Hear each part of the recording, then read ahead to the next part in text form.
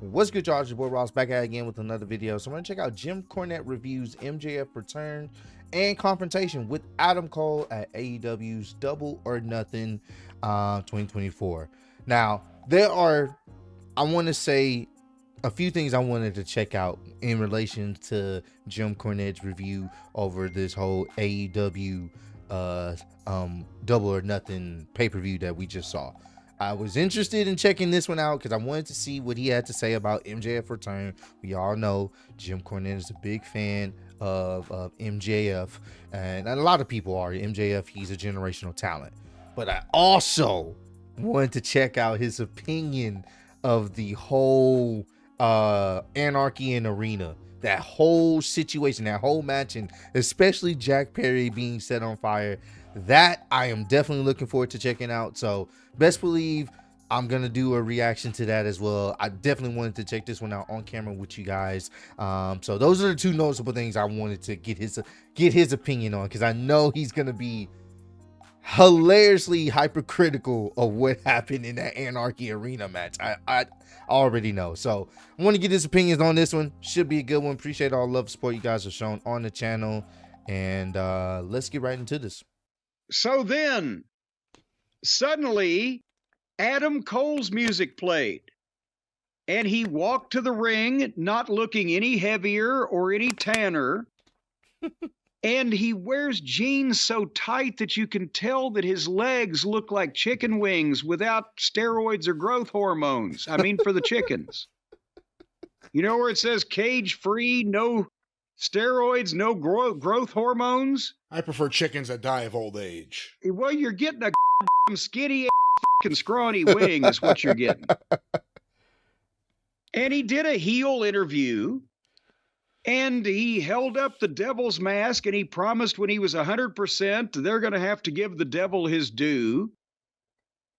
So they're not going to even let people forget about that fiasco and how disappointed they were when it was resolved. Go ahead.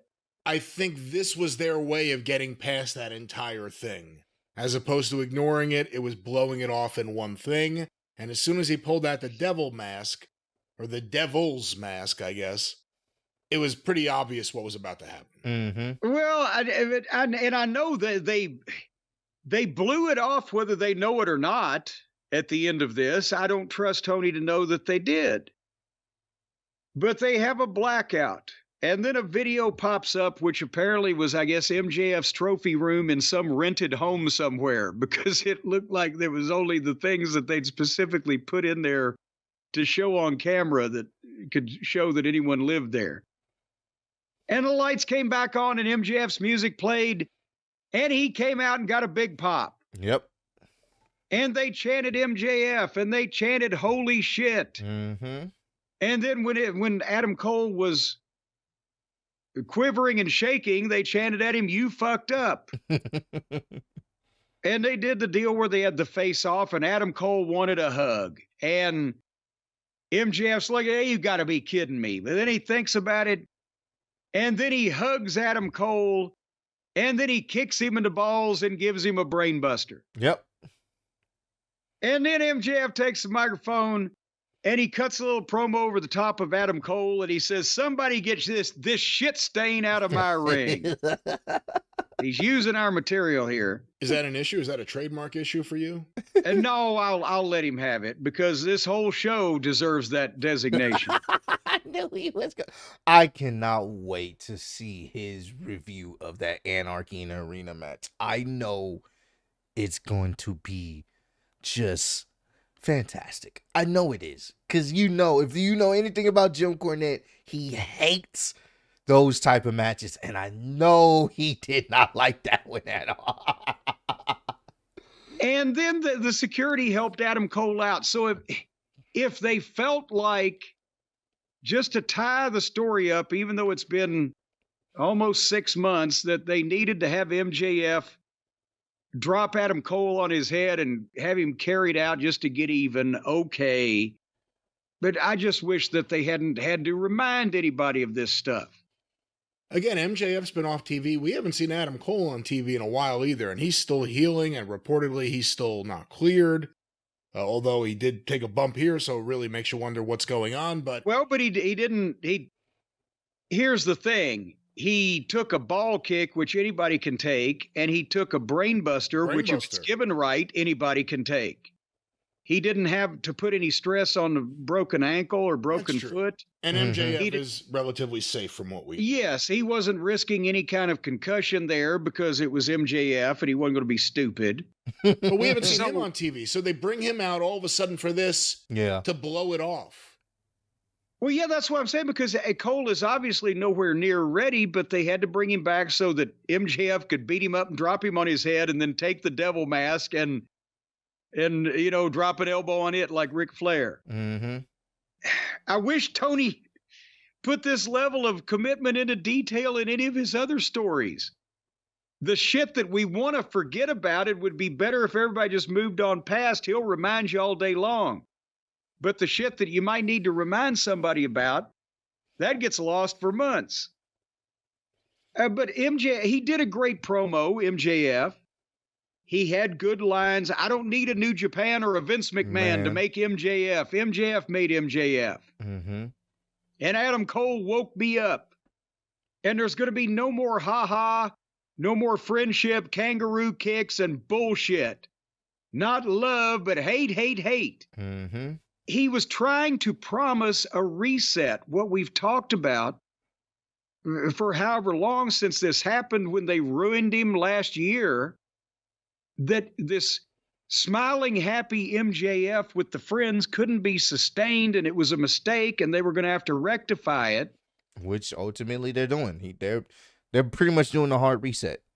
MJF is cool, you know, as a baby face, I guess, in a sense, like the edgy baby face, but he's always been better as a fucking despicable heel that you just happen to like because he's so good at it. He's the bad guy that you like because he's so good at it. So, yeah. And now they've come to that come to Jesus moment. The chickens have come home to roost, whatever the fuck. And he's basically, it was what Jerry Lawler got over as a heel in Memphis the first time so strong when he switched babyface, he was automatically over. But after a year of Lawler being babyface, then the people were like, but now he gets beat and he doesn't cheat as much because you have to be a babyface. So he would start cutting promos. The old king is coming back this Monday night.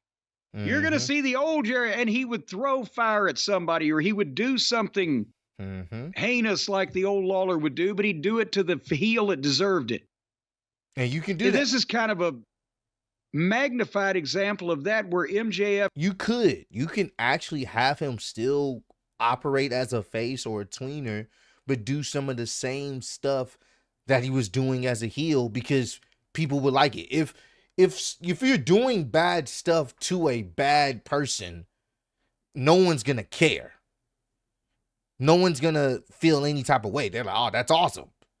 You know, so if they could do that, they could do that as well. But if they want to keep him full heel, it still works. Has had to reset himself because of the way they tore him down on television. And now he's had a break. And if he gets away from this, and maybe he's gotten his new deal that he can call his own shots, because if Tony gets a hold of him again, you can't do unlimited resets. But this one might work. But... you know, when he said it's not my fault that all your favorites compared to me suck a big old bag of donkey dicks, the people chanted donkey dicks. Yep. Then finally he said, well, my contract status, and he showed on his leg, on his calf, a new AEW tattoo with a poker chip with AEW on it saying, always bet on yourself. But, of course, it is also in a place that will be covered anytime he wears a wrestling boot. So when he goes to WWE, I knew he doesn't have to worry about it. I knew he was going to say that. And he said, I'm not fucking leaving. So he's done this to himself. I don't know. The idea of a reset is doing a reset is different than coming out and announcing it. Yeah. You know, actually just coming out there and being, you know, the classic MJF or a new version of MJF is different than saying, all right, enough of everything you've seen for the last year. Now everything is going to go back to the way it used to be. Mm-hmm. You know, we'll see. They need him. Yeah. More than ever. They need him. And traditionally, he is someone who moves numbers. Pay-per-view buys, TV ratings, even merch when they turned him babyface finally. So everything he does has succeeded for them. Yeah. It's a smaller audience. The audience is not willing to give AEW the benefit of the doubt as much anymore. But they really needed him here. Mm-hmm. You know, again, the tattoo thing, it's interesting. Who said bet on yourself? Was that what Triple H said to Cody? Is that what the story is? I didn't even delve that deep in it. I just thought he was telling Tony Khan, hey, look, I got your fucking company name tattooed on my leg. Well, I think that is what it is. And again, you know, what a heel move when he exposes it again in 5 years and all of a sudden it's a different logo. It'll happen. At least it wasn't on his neck on the bright side. At least he didn't put it on his neck. You see, he's a smart guy. Yeah. But, you know, everyone's happy he's going to be back and everyone's afraid he's going to get sucked into, we used to call it the Jericho vortex, but now it's just the vortex of Tony's booking. And well, who's he going to work with to draw any money? Him and Ospreay is something I would be that, very interested in seeing. That would be good too. I don't know if I'm really that into him and Swerve right now. I'm not into Swerve and anyone right now. They killed my enthusiasm for Swerve. He's a heel again. Him and Moxley done. He is? MJF? Oh, I thought you meant Swerve. No, MJF's a heel again. So other baby faces. Moxley's kind of a baby well, face. He's a heel again that can get the people to chant donkey dicks. Yeah. So again, here's going to be another popular heel. But again, the other problem is, who is the promo for? Again, that's a rabid AEW audience there, and the pay-per-view audience is smaller than the amount of people watching the TV show, just because that's how pay-per-view works. But this is like almost a promo for a smart audience. Mm-hmm. I'm not going anywhere. You know, the average person just knows he was on that show and he was off that show. Yeah. You know, they don't know anything about any of this stuff. So it's another AEW rah-rah speech hidden in the middle of a promo.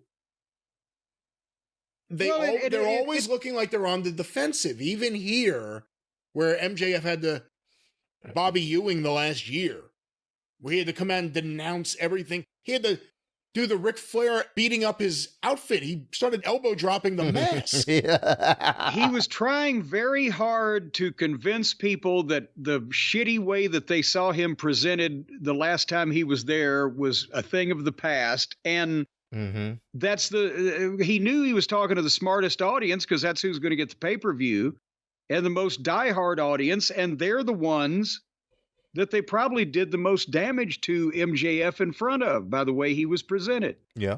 Silly and stupid. We shall see. Yeah, because he's now going to be a heel in a company with Jericho doing his disingenuous heel act, the Bucks doing their disingenuous heel act. Yeah.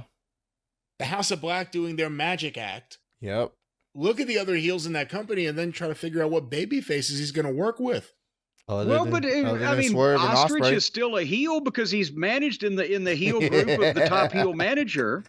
He's just popular. Swerve still has a manager and was a baby violating heel, but they just liked him. Yep. So now MJF is going to be one of the heels they like rather than one of the heels they're fucking bored by. They'll probably give us a starter feud. That's what they did after the last time he had to kind of denounce his last year, after the Jericho feud. You're right. It started with Pillman Jr. and then Darby. Like it kept growing from there. He won't start with an Ospreay. He'll have to work to get there. One or two feuds. He'll probably take someone on the roster and try to elevate him first. If I had to guess based on track record, that's what I would guess. Well, boy, you'd need a lot of helium to elevate some of these son of a bitches. Action Andretti. Action Andretti. Hey, man. Yeah. Fucking Jim's great, man. Hey, it's gonna be very interesting to see what they do with MJF. They have the potential to really, you know, kind of present him the way he was before all the best friend stuff with Adam Cole. So we'll see how that all plays out. I still am one of those people that are looking forward to if they do MJF in Swerve, because I think you can get the best out of Swerve in that situation, because they have a little bit of history there and things have changed. Now MJF is trying to become the champion. I don't know how they get to that point, but I do think that would be something that they could possibly do relatively soon, because I do feel like the end goal, MJF, Will Ospreay, that's the end goal. That's going to be the biggest match right now they can put on.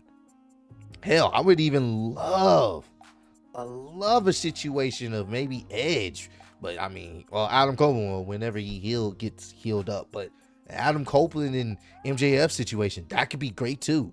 I think they'd have a really good couple of matches, make a feud out of that. So I don't know, they have options. I'm glad he's back. AEW definitely needed him back on the roster, so we'll see what they do with him. Comment down below, let me know some other videos you guys want me to check out. Appreciate all the love and support you guys show on the channel. Road to 150K, and I'm still getting speeding YouTube best champ of the world. Appreciate y'all kicking with me. See you on the next one. Peace.